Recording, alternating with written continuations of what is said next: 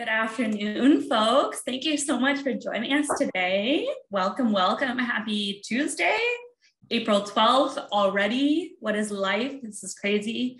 I can't believe it's already like halfway through April, but it's a beautiful day outside if you're in Ottawa. So I'm very grateful for the sun, and it actually feels like spring today. So let's keep our fingers crossed that it stays that way. So welcome, everyone. My name is Sam. Today we are joined by Emma Terrell, who is also known as the Urban Botanist. And we are going to learn about all things plants, plant care, how to become the best plant parent, which I certainly need some help with. I have a plant actually right here. I'll show you. That could use a little bit of help. But then I also have other ones that are thriving. So I don't know, we need some help over here, folks. So I'm glad you're joining us for this. So before I hand the floor over to Emma, I'm just going to go over a couple of housekeeping items.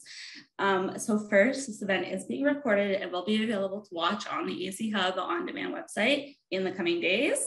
If you need closed captioning, this event is equipped with closed captioning. You just press the CC icon along the bottom of your Zoom toolbar to enable the closed caption.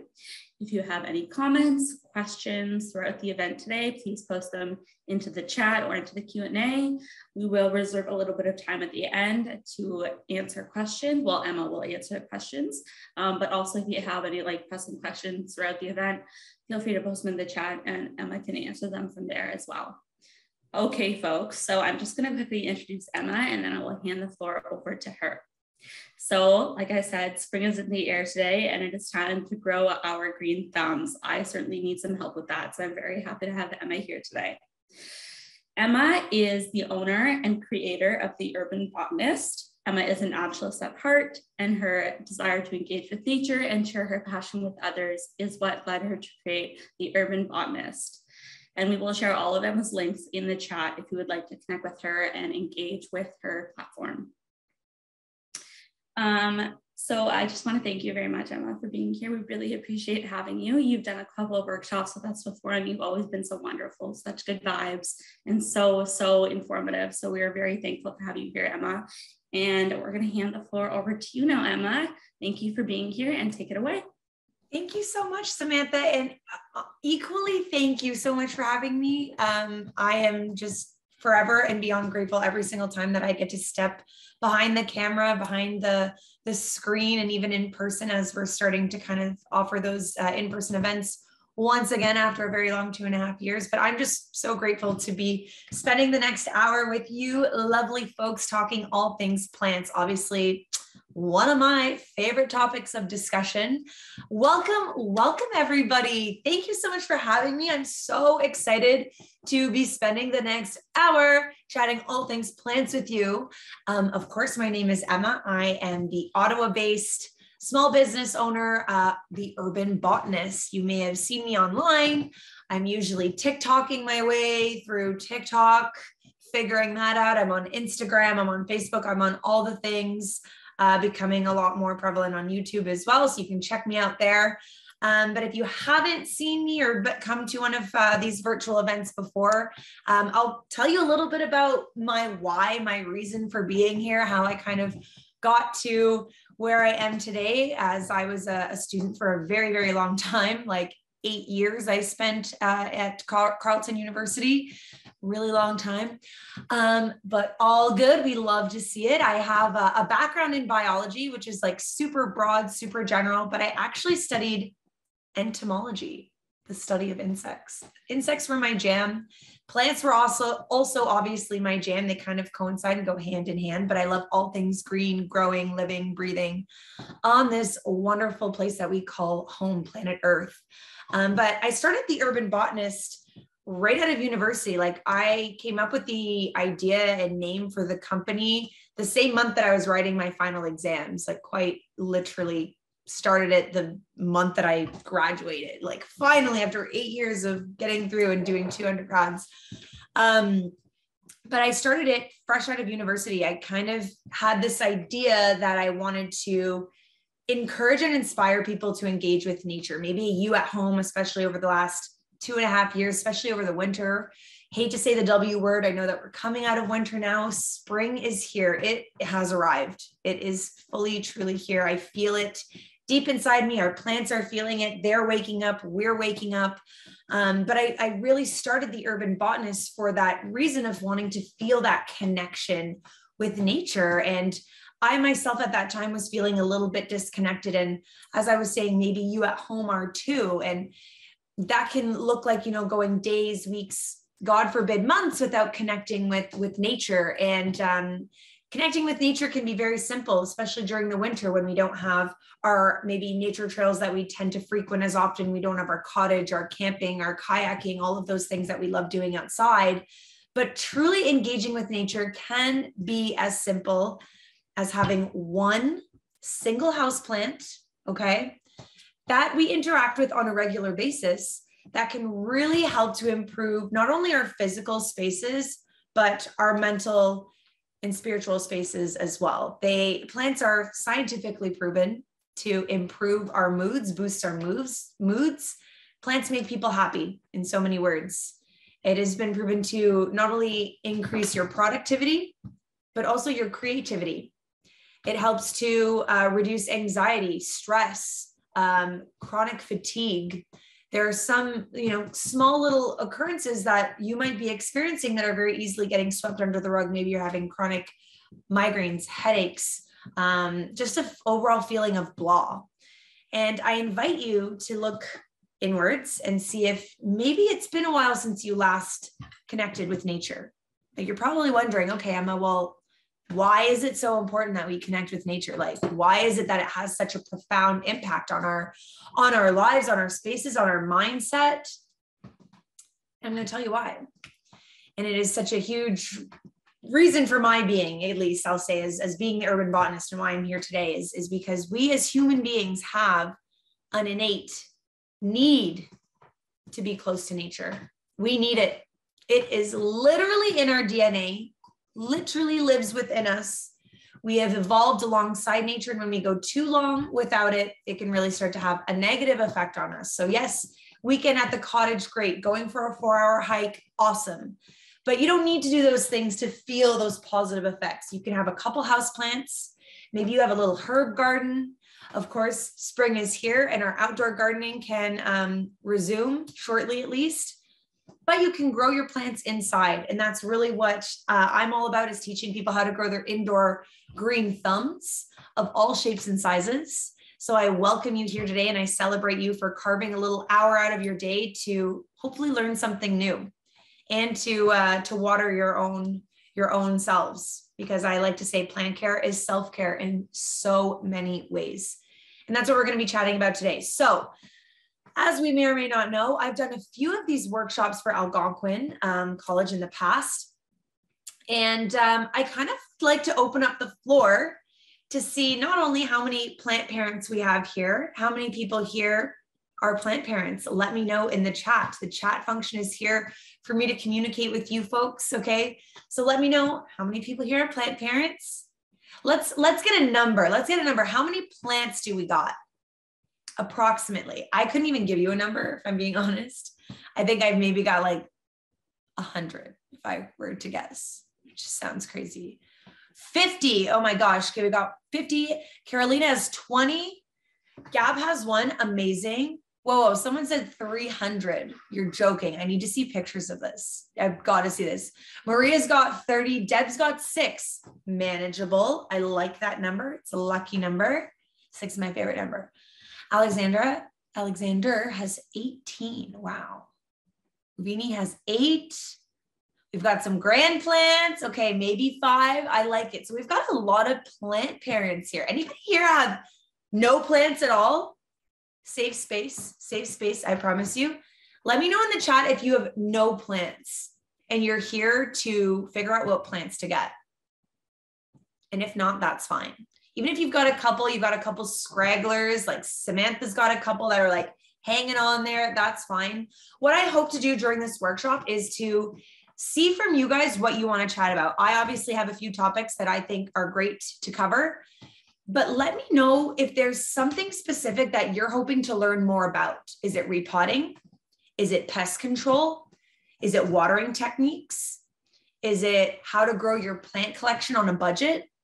Where to shop for plants? How to shop for plants? Plants to avoid, the best plants for beginners. We've got repotting and watering. Watering would be great. Okay. Everything, man. Got you. Lavender keeps dying. Okay. The best plants for indoor and easy to take care of. Got it. When to repot. Touch on them all. Great. Well, luckily I'm going to touch on them all as best I can. Pests. Okay. Spider mites and scale bugs. Got it.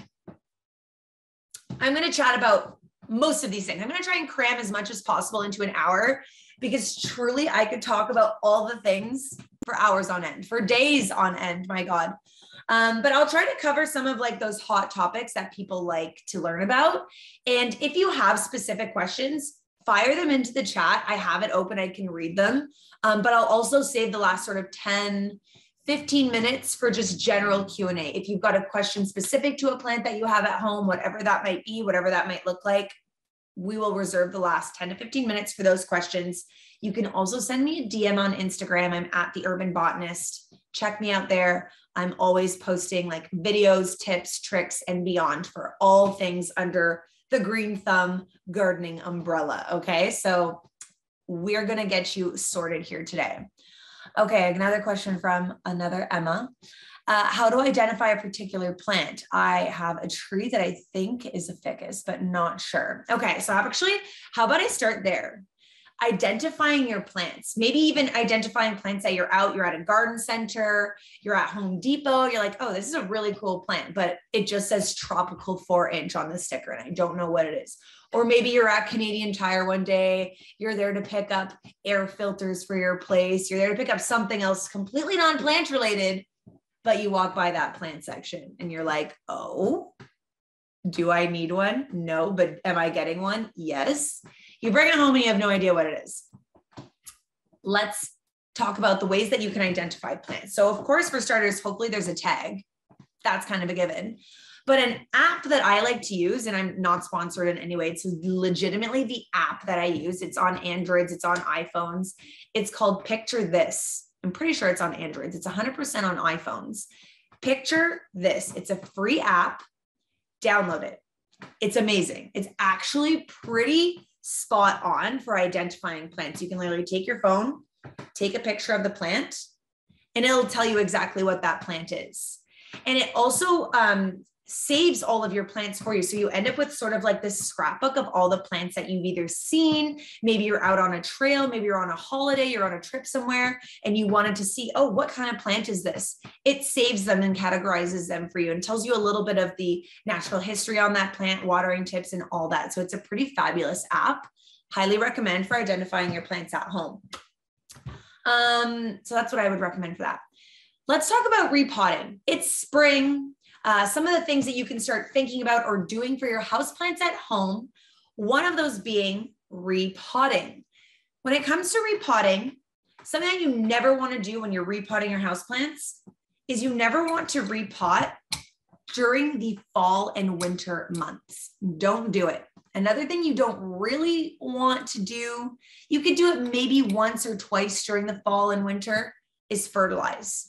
There are some techniques that are saved for the spring, summer growing months for plants, and some things that you want to avoid. So of course, we're coming out of winter.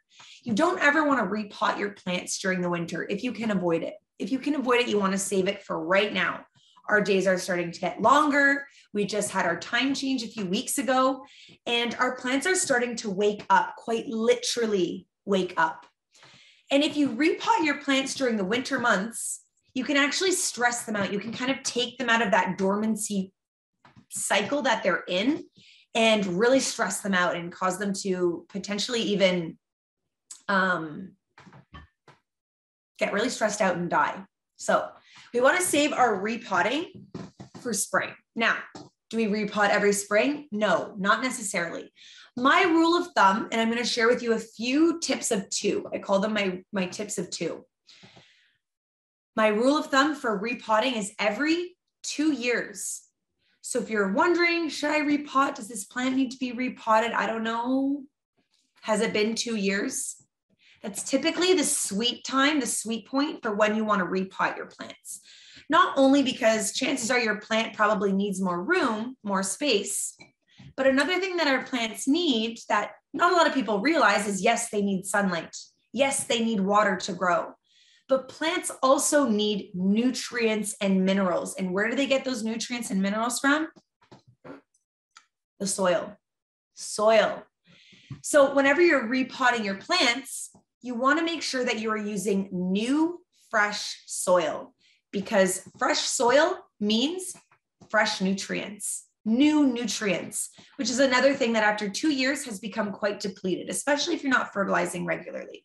So I always like to use fresh, new, sterile soil whenever you're repotting your plants. Now, what does that mean? Bagged soil. If you've got a bag of soil that maybe you used half of, you rolled it up, you stored it in your garage over the winter, you can reuse that, no worries. I always recommend you roll up and store your soil correctly so that insects aren't getting in there, laying their eggs and becoming a potential issue further down the line. You don't ever really want to use outdoor soil. I like to keep outdoor soil for my outdoor plants, indoor soil for my indoor plants. For obvious reasons, you don't want to be bringing insects inside. Insects lay their eggs, they've got juveniles, they've got pupae, they've got all different types of things happening inside the soil that you don't want to bring indoors to your inside plants, okay? Outdoor soil can also potentially, depending on where it came from, have seeds, invasive weed seeds that you could be introducing to your gardens, your container gardens, your indoor house plants. Also, I've had people ask, well, what if I see a big old pile of soil, big old pile of dirt on the side of the road? Can I snag some of that and take it home? And to that, I say no, not only because private property, theft, stealing, grand larceny, we don't want to go to jail. I'm kidding, probably wouldn't, but not yours, leave it there. But more importantly, you don't know what the history of that soil is. There could be chemicals inside that soil. We don't know what its history is, and you could be introducing that to your plants. You don't want to introduce that, of course, to your edible gardens as well. Stuff that you want to be consuming, no good. So soil is very important. Obviously, you always want to be using soil that's specific to the type of plant that you are repotting. So if you're African orchids, or African violets, you would use African violet soil. If you're working with orchids, you want to use an orchid substrate, really barky, cocoa coir mixture. But if you're kind of just growing whatever and you're like, I don't know, I'm just growing whatever, a high grade potting soil works just fine. All right. So repotting is every 2 years. Now, how do we repot? What does repotting look like? For starters, I like to make sure I've got a great big old space that I can make a big mess. Get a tarp, get like an old linen sheet, towel. I never throw that stuff out because I'm like, look, I'm going to use it. I will use it for my repotting. I've got great big plants that I need a lot of space to repot. And when you've got more freedom to like make a mess, I find it's a lot more enjoyable because you're not feeling like restricted of like, oh, I don't want to make a mess here. So set up your space. You really want to intentionally set up your space for when you're repotting. So repotting would mean have a good space, have new soil, and have an appropriately sized pot. Now, what does an appropriately sized pot look like? So this is another rule of 2 that I like to use, and that's 2 inches in diameter. So if we look at a pot, I use this guy for reference.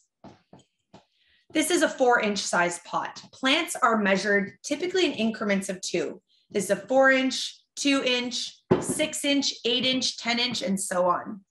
So a 4-inch size pot that looks something like this, if you're repotting a 4-inch plant, you want to make sure that you are repotting them into a 6-inch pot. So one that is just slightly larger. Here's a 6-inch pot here, just to show you for reference. 4-inch, 6-inch. So the diameter is larger by 2 inches. You don't want to put a 2-inch plant, this is a 2-inch, inside of a 6-inch. Already that's kind of a red flag. That don't look right.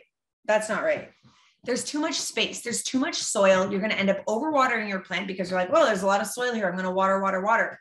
But that's too much water for this plant to absorb. And that's too much soil to dry out in between waterings that you end up overwatering and killing your plant. So selecting the appropriate size pot is really crucial and really important whenever you're repotting your plants. Okay. What about pots that don't have drainage holes? That's a question I get a lot too. Anybody have really beautiful decorative pots that don't have these little guys in the bottom? Drainage holes? Yep. Ever wonder what to do about that?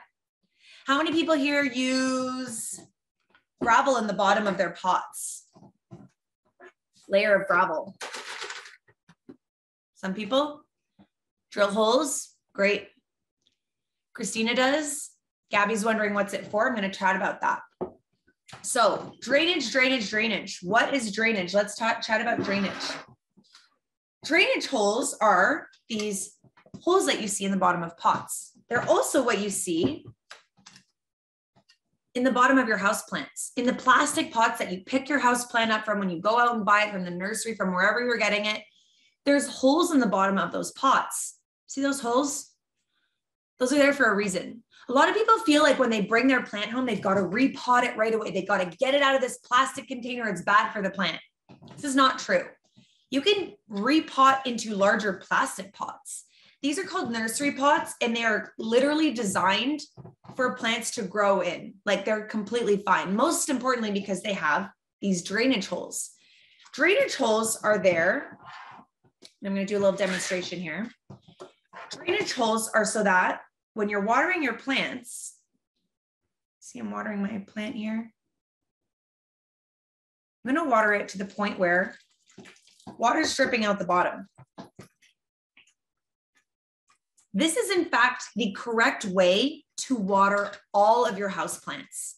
You want to water all of your houseplants to the point where water is dripping out the bottom. See, it's now dripping dry. Drip. It's allowing that excess water to drip down, out, and away from the roots. Because roots, as some of us may know or not know, roots need oxygen just as much as they need soil and they need water. And when roots sit in too much water for too long, or really soggy soil in a pot that doesn't have drainage, it becomes suffocated. And that's how root rot happens. Okay. So this is the best way to ensure that not only you are watering your plant deeply, all the way through, deeply, it's a great way to be a little bit more hands off when it comes to watering your plants. When you're watering this deeply, it means you don't have to water every day. In some cases, it means you don't even have to water every week. And plants prefer to be watered good and deep like this. Allow drainage to happen. And then let's say you've got a pot that has no drainage holes. You can see here, I just placed my plant right back in that beautiful pot. I'm not repotting this plant into this pot. I'm leaving it in that plastic nursery pot because of the lack of drainage. However, if you do have a pot that does have drainage, you can pot that plant up right directly into that pot. No worries. And then water to the point where, again, water is dripping out the bottom. All right. How do we know when to water? Emma, that looks like a lot of water. I thought that that's too much water. Is that not going to end up overwatering my plant? Here's another rule of two I'm going to share with you. So the first rule of two is every 2 years for repotting your plants. The other rule of two was going up in 2 inches in diameter size for when you're repotting. So you don't want to go too big. And of course, you don't want to go too small. It's going to end up being redundant. Your plant's not going to have as much space to grow. However, that being said, if you don't have a lot of space and you don't really want your plant to be growing huge, because the more space you give your plant, the bigger it's going to get, I still recommend that you repot every 2 years. Even if you're repotting that same plant back into the same pot, maybe you like the size it is, you don't have as much space, you want to keep the pot, you want to keep reusing the pot. It's still good to provide new, fresh nutrients to your plant. Fresh soil, it's all good. It's going to keep your plant healthy at the very least. But my other rule of two is my 2-knuckle rule, where I'll stick my finger in the soil, right deep into the soil of my plant, and I'm sticking it up to the 2nd knuckle. And this is going to help me know when it's time to water again. Everyone, you guys do your thing. If you've got your process where you water on Wednesdays, or every 2nd Friday is your day that you water, whatever is working for you, you keep doing that by all means. We are all our own urban botanists, our own urban horticulturalists, and our plants are always evolving and adapting to suit our spaces, right? But what this 2-knuckle rule does is it helps us to determine how dry that soil is. Because when you're watering deeply like that, you don't want to do that every day. You don't want to do that every week.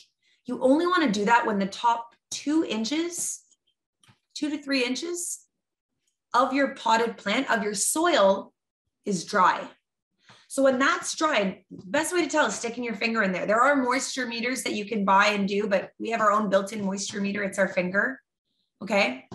We want to make sure that those top 2 inches are dry before we take our plant out of its decorative pot, or if it's potted already in a pot that's got drainage holes, that's fine. Bring it over to your sink, water it to the point where it's thoroughly watered and water's dripping out the bottom. I could do this all day. I mean, I won't, but because I'm letting that drainage happen, it's all good. It means that the soil has absorbed the exact amount that it's able to absorb. It's maxed out its absorption. And then I can place that plant back there. Why am I doing it out here and not just in the pot? Well, of course, because where's all that water going? To the bottom of the pot. So where are those roots going to be sitting? In stagnant, gross water. No good. We don't want that to happen. So this is the best way to water your plants, okay? Take it out. And a great way to engage with your plants too. Doing that 2-knuckle rule, sticking your finger in once a week, once every couple days. If you're like me, or like some other folks here that have 50 plus plants, it's a great way to check in on them. Even if you've got 6 plants, even if you've got 3 plants, check in on your plant. Stick your finger in that soil. Check in on yourself. Take a minute. I call this pausing with plants. Take a freaking minute. Take a minute for yourself. You need it. You deserve it. Check in on your plant. Does it need anything? Maybe you're just about to go water and you're feeling that soil and you're like, oh, that's feeling actually pretty soggy. Wait a minute. What did Emma say? To wait? Okay, I'll wait. And then a week goes by, and then a month goes by, and then several months go by, and your plant is flourishing. It's opening up a new leaf.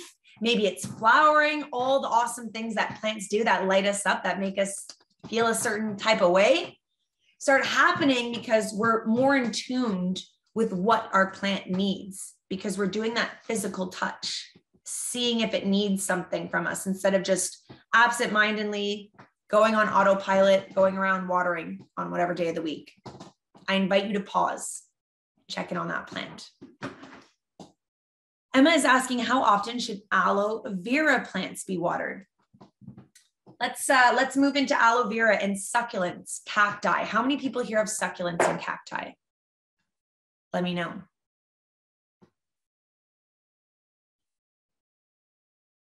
Lots of succulents, lots. I love it. I love it. Succulents are super popular. They become super popular over the last few years, and rightfully so. They're adorable. They're so cute. They have this like perfect rosette shape and form. I've got a little succulent right here.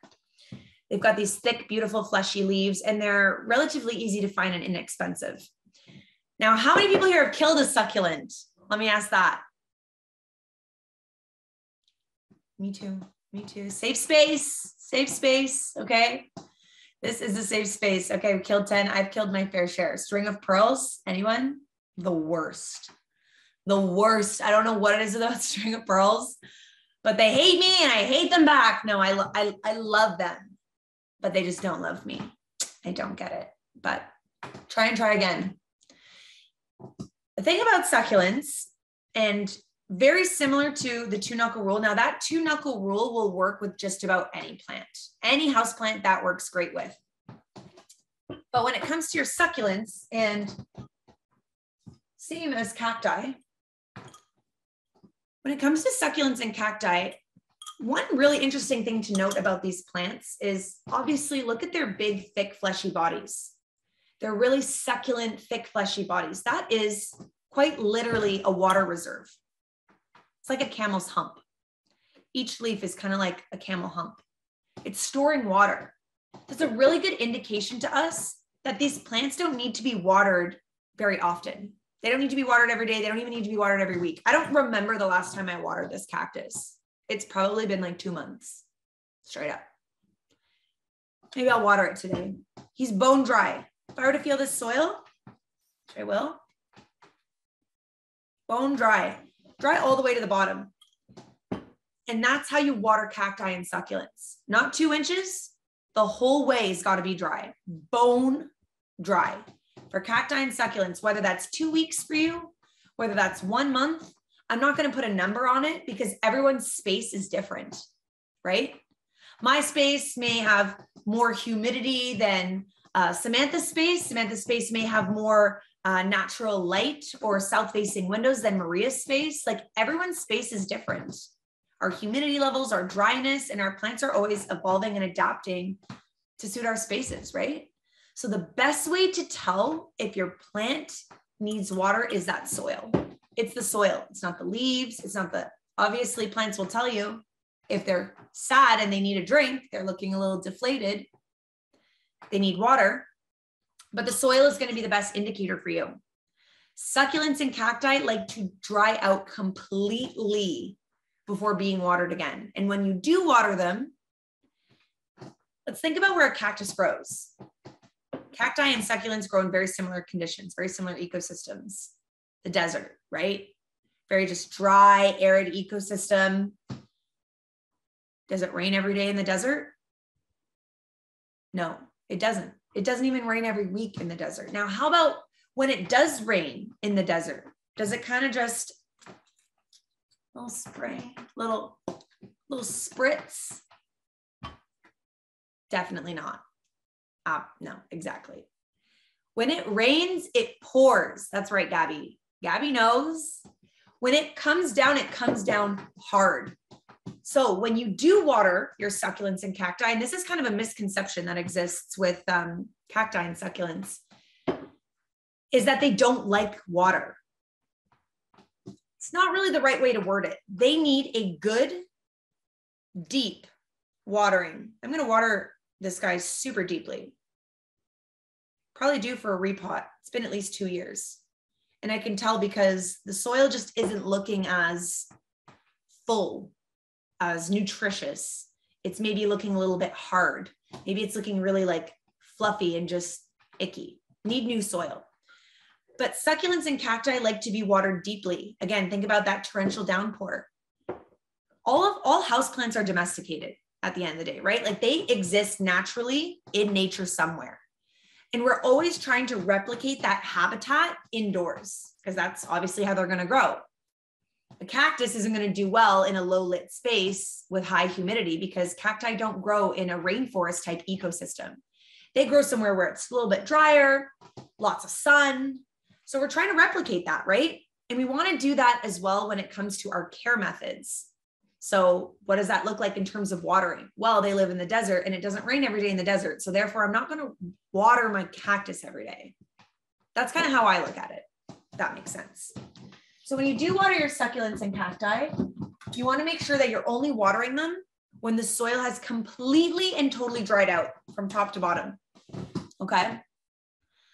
Monica, I think is that Morea, is asking best care for a jade plant. A jade plant is a succulent. So what I just said there about watering, lots of sun, good bright sun, bright direct sunlight is great. And you only want to water when the soil is dried out. Aloe vera, same thing.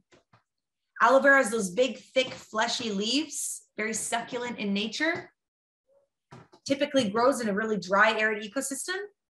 You only want to water an aloe vera when it's totally dried out. Okay. All right, let's talk about having some questions come in.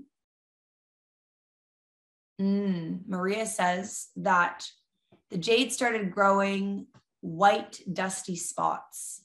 That sounds like mealybugs to me.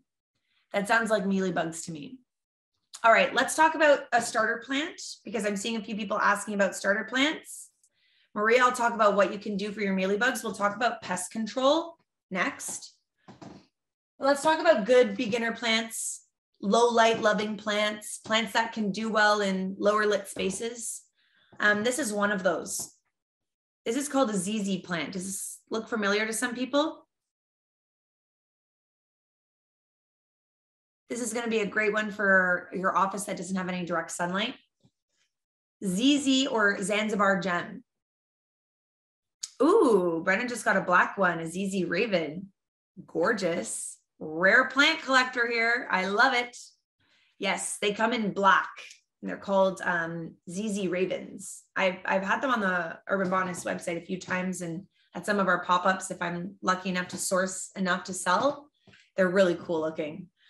You can get these in all different sizes. This is of course a small one, but they come in medium, great big sizes. They're great for a floor if you want one to like make a statement in the corner of your space. But these are low light loving plants, or low light tolerant plants, I should say. They can tolerate low lit spaces. They're also very succulent in nature. They've got like a waxy leaf, big, thick stem. So these plants are extremely low maintenance. You only need to water them, similar to a cactus when the soil totally dries out. This guy needs a watering, so I'm going to water it. So you can see again how I water my plants. Look at all that water pouring out the bottom. Beautiful. This plant's going to love that. Good deep watering. Okay. These plants are great for low lit spaces. Another great plant is called a snake plant, Sansevieria. Do I have one? It's too far for me to grab. Snake plants are another great low light loving plant. So snake plant, ZZ plant. Another one is called a peace lily, Spathiphyllum. They've got those beautiful white lilies. You usually see them at like airports, shopping centers, because they're low maintenance as well. So you can write that one down. And then another one would be a pothos, a classic pothos. They look very similar to this guy up here. They kind of have this like nice, long, dangling, cascading growth. Great plants for low lit spaces. Okay. Let's see what this question is. Any advice on how to grow strawberries from dried bulbs? Oof, okay, got a lot here. Let's see. What is the lily plant name? It's called a peace lily or a Spathiphyllum. Spathiphyll.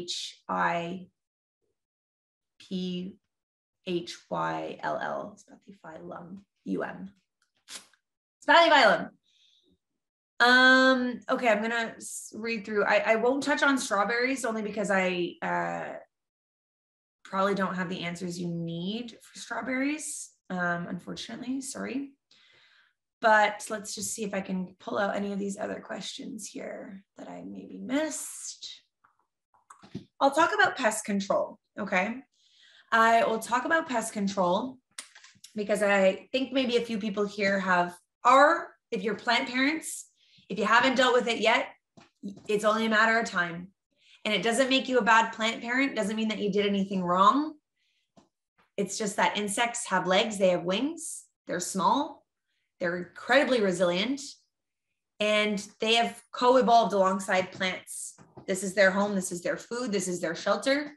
So wherever plants are, they come hand in hand with bugs. They come hand in hand with insects, and it's just the way it is, and it's all good. But we want to keep an eye on our plants to make sure that we're nipping those pests in the butt. You can check out my Instagram story from today. I've found some thrips, or one of those pests. Are these thrips on the front? No, these are aphids. Thrips are a small little insect that are brutal. How many people here have had thrips before?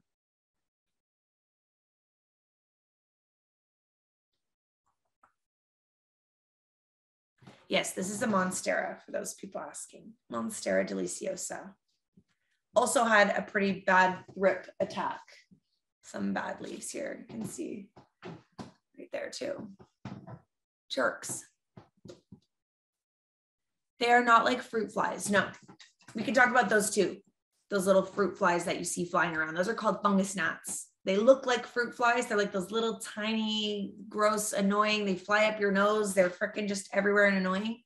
Those are called fungus gnats. They're a type of a fly. They're not quite fruit flies, but fungus gnats are kind of, in my opinion, the most common pest, but even though they're annoying because they're flying around and they're not so visually appealing, they are the least destructive to your pet plants. They're the least destructive. But a few ways to deal with pests. So for starters, persistence is the name of the game when it comes to combating any houseplant pest, whether it's fungus gnats, whether it's spider mites. Spider mites are a tiny little mite that can do really big harm. They're a little tiny mite, and can easily be missed because they are so small and they make this webbing on your plants, usually on the rib of your plant. Usually between the leaves, they'll start to form these really delicate and small webs that, to look at it quickly when you're not doing your daily pause with your plants, that pause not only is great for knowing when to water or seeing if the watering is necessary, but it's also great for checking to see if there's any insect activity. Are there any little spots? Can you actually physically see insects? Are you noticing any little webs? Because I'm telling you, if you look a little closer at those webs, you'll see some little spots. And if you focus your eyes even a few seconds longer on those spots, you'll see that they're moving. Those are spider mites, and they are the bane of my existence. Just kidding. I don't have them that bad. I have had, we've all had, if you're a plant parent, you've had infestations and you just got to be on top of it. You got to be equipped. We'll talk about the equipment that I use for combating pests. But thrips are one. Thrips are a little tiny, juveniles look like these light, almost yellow colored, skinny, long bug. They've got a straw as a mouth part, proboscis, and they quite literally suck the nutritional juices out of your plants. So your plants will start looking yellow. You'll maybe see like brown edging, maybe almost like a mosaic pattern.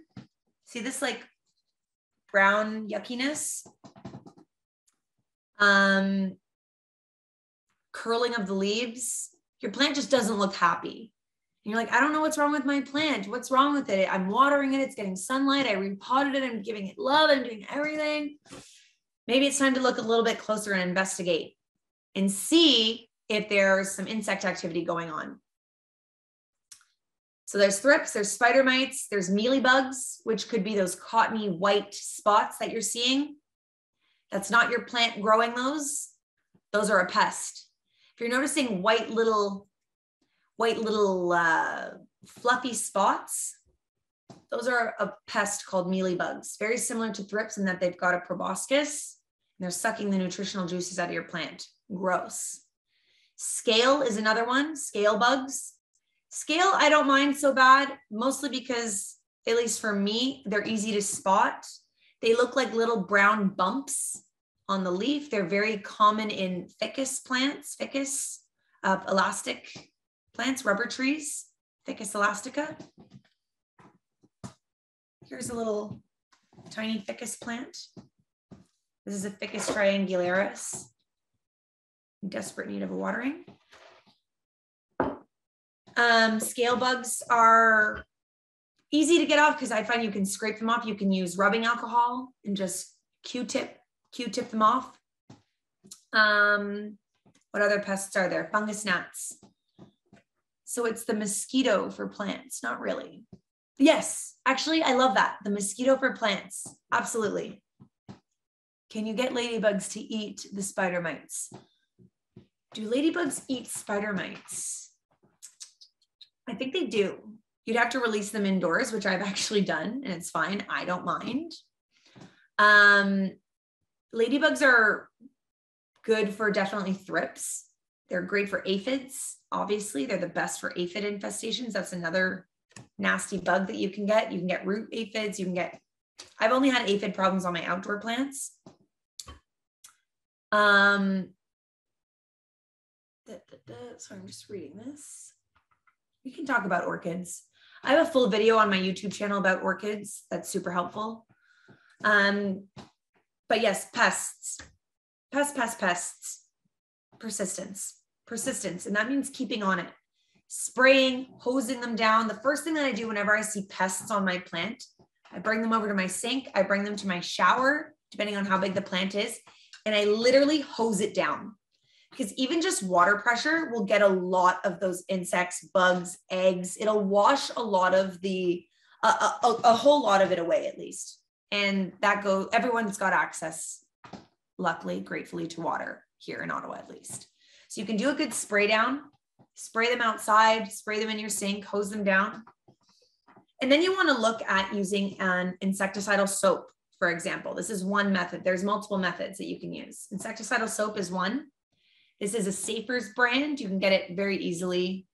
Garden centers, Home Depot, Amazon probably. This is a concentrate, so you would dilute this into a bottle with water. And then what you do, and I even do this with plants that don't have any insect activity happening. I use it as a preventative measure, is you just spray. I spray the back of the leaves first. I'll spray the front of the leaves too. But the back of the leaves is mostly where plant pests like to hang out. Thrips are always hiding on the back end because insects are smart. They know they're not going to be seen on the back of the leaf. That's an evolutionary adaptation. They know what they're doing. They're going to hide on the back of the leaf. They're going to hide in the crevices. They're going to hide in the stems. They're going to hide on the petioles. They're going to hide in little inconspicuous spots of your plant. So it's good to give your plant a full, thorough spraying with your spray bottle. Okay. Now you'll notice, you probably won't notice, but I'm going to tell you this. This is the only time that I spray my plants. I've got this little cute spray bottle. It's honestly more for demonstration and for look because it's like cute and vintage and I love green. I don't spray my plants for humidity. You might think you're providing humidity to your plants, but it's not doing what you think it's doing. In fact, it can be counterproductive. It can have a negative effect on your houseplants, spraying them. How many people here spray their plants? Spray your ferns. Maybe it's part of your daily routine where you just go around and spray everything. Now, if you're doing that and it works for you, by all means, but I actually like to recommend against spraying your plants with water. The only time I spray my plants is when I'm doing a treatment, when I'm managing pests. And the reason for that is because plants are not absorbing water through their leaves, not as efficiently or effectively, at least. They're absorbing water through their roots. So if you're doing it for watering purposes, just water your plant normally. If you're doing it to introduce humidity, it's not really doing what you think it's doing. It's not providing sufficient humidity to truly make a difference. There's other ways that you can provide humidity. Obviously, a humidifier works great. You can find pretty awesome humidifiers at the thrift store. My humidifier I got for 10 or 15 bucks at Value Village. Works perfect. Get yourself a humidifier. Those actually work. They do. I think I even have a little one. I do. I've got this little mini humidifier that you can just stick in a cup of water. This is called Atmofix, A-T-M-O-F-I-X, Atmofix. Not sponsored, but it just plugs into USB and it humidifies, small little part if you're working with a smaller space. It's a great little humidifier, Atmofix, cool little dude. The reason why I don't recommend you spraying your plants is because when the water gets trapped in certain parts of the leaf, maybe it's not draining properly. It's a perfect opportunity for bacteria growth. Okay. Fungus. Really it's a potential housing ground for bacteria to grow. So I don't spray my plants. I really don't. I do not do the spritz. If I want to introduce humidity, I use a humidifier, or if you really want to keep it simple and hands off, this tray of pebbles that I have here is my humidifier tray. This is a type of anthurium. They love humidity. They've got these really beautiful aerial roots. It's a bird's nest anthurium, Anthurium superbum. And this is how I have this plant on my shelf. I have this little tray of gravel, of pebbles. I fill it with water, place my plant on top, and slowly over time, like it'd probably take 4 or 5 days for this amount of water. I fill up the tray with water. It's already been filled up pretty well through my demonstrations. This is going to slowly release water and create sort of like a tiny microclimate, little tiny space where the humidity is just marginally higher than the rest of my space. So this little technique works great if you've got moisture loving plants. Orchids love humidity. Orchids have these beautiful aerial roots, very similar. And those roots need oxygen. They need oxygen. If you've got orchids, you really want to be careful that you're not overwatering. Okay, you want to make sure that there's lots of good airflow. They're in the right growing substrate, a really good airy, well-draining mixture to grow in. But orchids are a whole other topic of discussion. But this is how I introduce humidity, all right? And the only time like I said, that I spray my plants is when I'm doing a treatment. This is another pest control product that I've used, spider mite knockout. This is a pyrethene. It's a little bit stronger. I only use this in really, really bad infestations. You can use it on your outdoor plants if you want. I don't use this on anything that I'm consuming. I don't use it on cannabis. I don't use it on tomatoes. I don't use it on anything that I'm going to be consuming in any way, because it's pyrethene. It's not organic. It's not natural. And that's just my jam. That's just how I roll. But something else you can use is called neem oil. This is neem oil, and it's like this brown,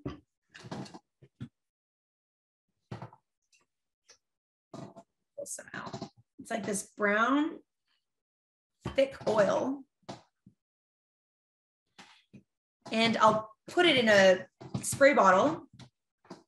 I'll just do it right now, because why not? I've got some pests that I got to deal with. I'll put it in a spray bottle, and I'll dilute that spray bottle with water. That's a really weird smell. Has anyone ever worked with neem oil before? It's like really got a weird, I don't know what it smells like. A lot of people don't like the smell, and honestly, I can see why. It's kind of like, I don't know what it is. It's weird. It's a weird scent. You can get neem oil at most garden centers. Where's the water? Most garden centers, you can get it, I think, probably on Amazon.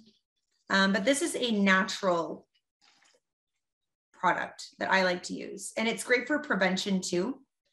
I've even diluted a small amount of neem oil into my watering can, and I've watered my plants with it, because they end up taking it up into their into their root system, into their system. The word is escaping me right now. And bugs don't like it.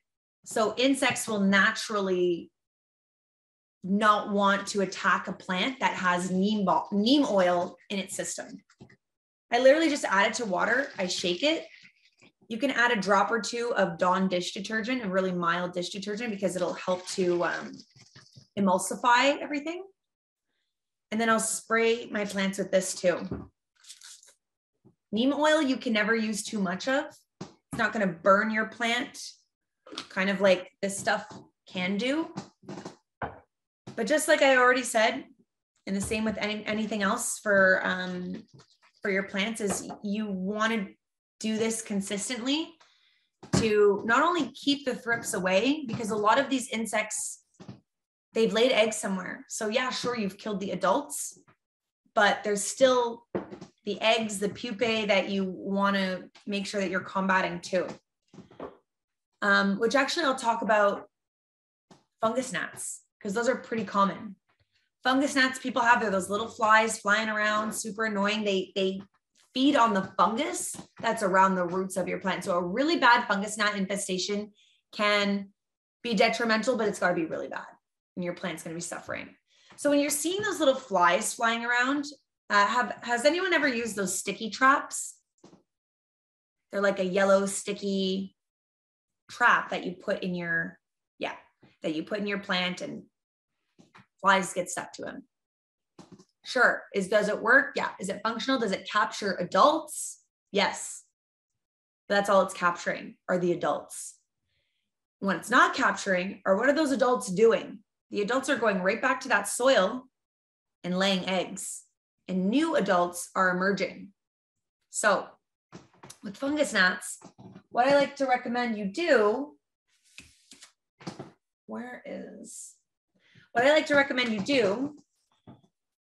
is very simply, and another way that you can use gravel or pea stone is you can put a layer of stone on top of your houseplants, right on top.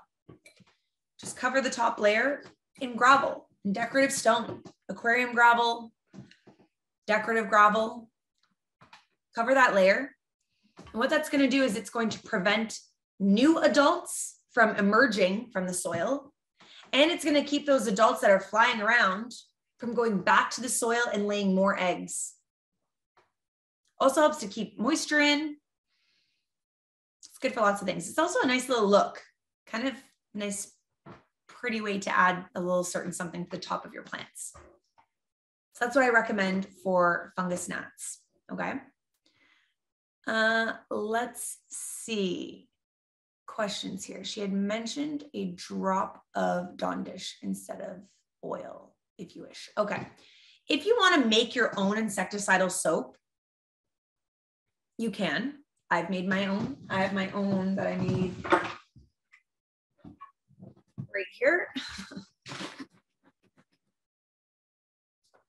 What did I use to make this? Baking soda. You can look up natural DIY insecticidal soap. We probably all have the ingredients that we need at home. Baking soda and water and a little bit of Dawn dish detergent. I also put a little bit of neem oil in because I have neem oil. Shake it up. Do a little test spot. I always like to do a little test spot first, kind of like what you would do if you're using a new skin product to make sure that your plant isn't going to have like a seriously adverse reaction to it. You can make your own at home. Absolutely. Okay. Laura's had a lot of fungus gnats and realized it was a bag of soil. Fungus gnats also thrive in moist conditions. So typically people that overwater their plants tend to have a lot of fungus gnats. If you let that top 2 inches of soil dry out, the eggs dry out, the adults won't lay their eggs there, and it kind of helps to also manage that biome of not having pests. Okay, where are we at with time? I was going off on a tangent there. We're at 2 o'clock. That's okay. We're going to save time for questions. Okay. And I think questions. Yeah, go ahead. I think we have time for like one more question, Emma. So this one was kind of more general. So let's go to this one. So I think it was the other Emma that asked. Just 1 second here. I'm just looking for it. Okay, so Emma asked. She asked, what do we do about watering our plants when we're going away for 2 weeks or longer? So she says that she's killed plants by leaving them for a long time. So especially now that we're getting back to like traveling and going out, what would you recommend for like watering our plants for a long period of time? That's a great question. And annoyingly, I just moved the thing that I use a little bit out of reach, but I'll explain it to you. I'll describe it to you. And maybe I'll post a picture about it on my Instagram after so you can see what it actually looks like. So first things first, and kind of something we already discussed and covered, is watering your plants deeply. When you water your plant this deep, you can go a week. You can absolutely go a week if you've watered your plants very deeply. It might just mean that when you get back, you really got to water them straight away. So that's one way you can do it. You can get something called a watering mat, where it's this like felt mat that has a water reserve, and through something that's called capillary action, meaning osmotic pressure, the plant pulling from the mat when it needs it. So you would have to place the plant with drainage holes directly on the mat itself. It's called a watering mat or a capillary mat. The plant will water itself as it needs it. That's one thing that you can try too. The other thing, and what I was mentioning I have here, what I use are called watering spikes. You can get them at Lee Valley Tools. And Lee Valley Tools has them. They're like $6 a spike. And what they do is you can stick the spike right into the soil, and it's got a like a hose. And then you stick that hose, it's more like a straw, into a water reservoir, into a cup of water. And again, through capillary action, as the soil dries out and through osmotic pressure, it pulls water into the plant and it self-waters your plant.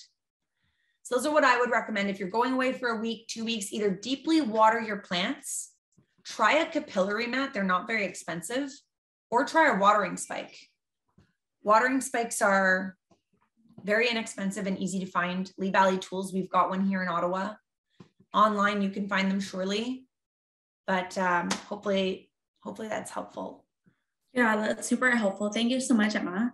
And folks, we've run out of time and we have a ton of questions. So please reach out to Emma on our social media, as we will share her socials in the chat. Send her a DM and just check out her YouTube channel. She has lots of videos there with a lot of answers to your questions.